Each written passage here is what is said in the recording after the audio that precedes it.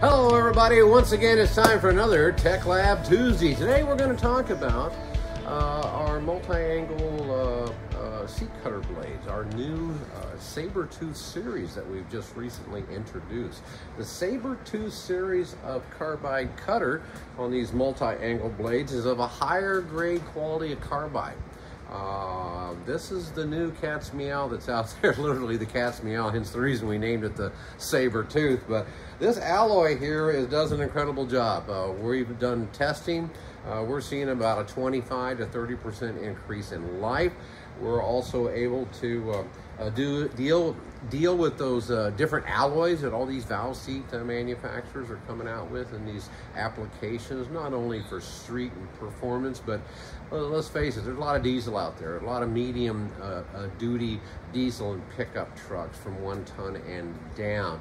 A lot of your lighter motorhomes are having diesel applications. A lot of generators are now of a diesel power source in that regard, and those require different alloys in the valve seats. And there's nothing wrong with the cutters we've been selling for years and years and years. They're a very high quality carbide, but we said, is there something better out there? And by gosh, this little SABER TOOTH guy is the answer to that. So I wanted to kind of give you a demonstration here today to kind of cut with an original carbide cutter of the same part number on an intake seat right here on this aluminum go fast cylinder head. And then I'll set up again over here on this other intake valve seat with the SABER TOOTH, and that way you'll be able to hear and hopefully visualize the difference. Before I got started, good machinist that I am, I always double check to make sure that my machine is level. My Goodson level right here sitting inside of that valve guide, and I've already pre-leveled this machine left to right and of course front to back. That also brings me to the fact that now I have to level my workpiece to this machine, because keep in mind that the level itself has to be level, and then you level the machine to that level, and then everything that goes into the machine uses the same level to level that workpiece and sync everything up top to bottom, left to right, front to back, in a single leveling effort and result, because that's critical with seat and guide work. As you know, this is a PH2000. The machine's probably at least 35 years old, but it's got good structural integrity, very little run out in this quill. This machine, I picked it up used, and we use it for our own technical discoveries to prove if a tool is working, yes or no. It allows me to have a little bit of a machine shop up here, especially when I'm doing these videos for you guys out there. So again, I've got my unit level. I've already used my NGA MIC micrometer to go ahead and set diameter on this cutter, and this is a great tool. You've already seen a video on that, but you can eyeball this as well, and I know a lot of you guys do eyeball, but these are on the shelf, the NGA MIC, and it's a precision micrometer that goes from just under an inch to right at 3 inches. It's set all your different diameters for seat cutting or even a counterboard cutting in that regard. So I'll get that set back down underneath here.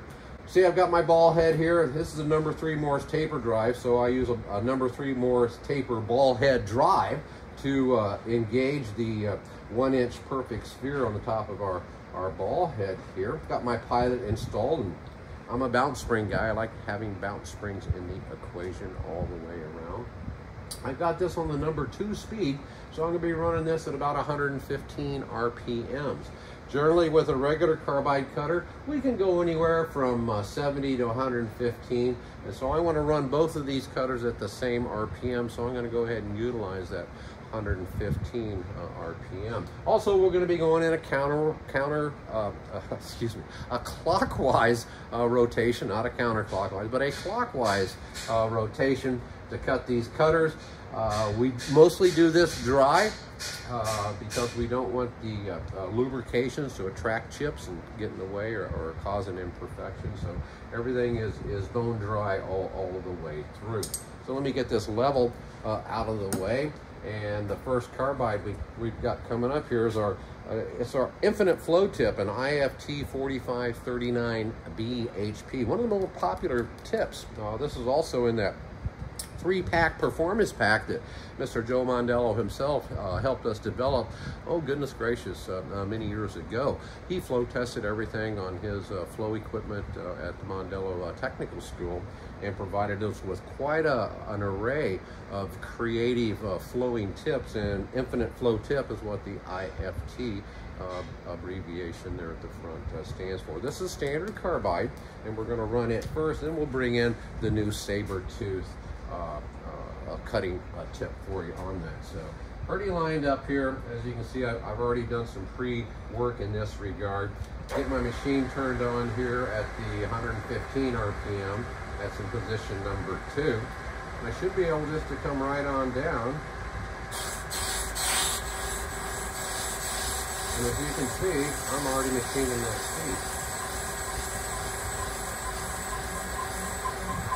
Got a little bit of chatter going on, because this is a hard alloy material here, but it only did it at the end. So again, we've got that off. Turn this back. Unlock my head. I'll go ahead and move him out of the way. And you should be able to get in there and see that we've done a pretty good job of getting that seat cleaned up all the way through with just a standard carbide blade. So hang on a minute, I'm going to change this blade out, and I'll come over here to this intake and I'll cut it next. Okay, well now I've already changed out this cutter tip. This is the new SABER TOOTH cutter. I moved over to this other intake valve seat over here. I do have to reposition my cradle. I've got to get my head back over here the way it should be.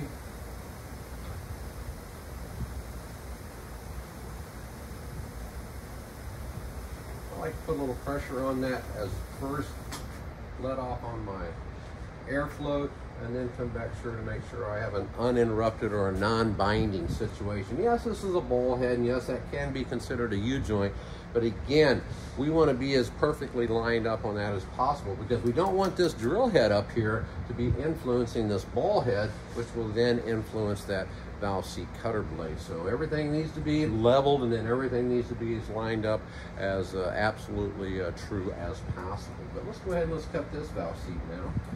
Again, on that 115 RPMs.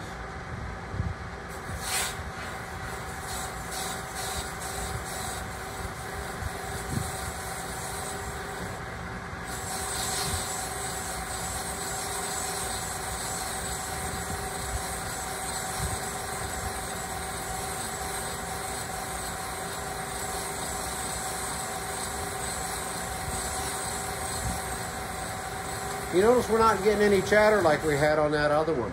So again, I think that shows the integrity of this new style SABER TOOTH cutter tip. And oh yeah, I've got to do. Okay, well here's a little better close-up a comparison of these valve seats. As you can see, I've got some chatter. I've got that little bit of chatter. You heard that in the video too when I was cutting this seat with a standard carbide.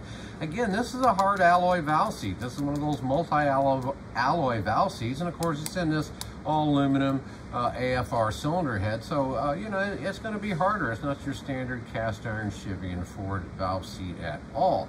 But if you look over here where I was cutting with the SABER TOOTH, notice there's no chatter at all. This is a beautifully cut seat all the way around. I got some light refraction going on there just because it's very difficult to shoot shiny things with light and not have any reflection or refraction of that going on. But the standard duty carbide did a good job, got the angle set, but you can see I had a little chatter in the equation there. Back over here with the SABER TOOTH, no chatter, got right through that harder alloy, and that's the performance, and that's the long life, and that's the results you're going to do with the new SABER TOOTH series of 3D fast cut multi-angle seat cutting blades from Goodson Tools and Supplies.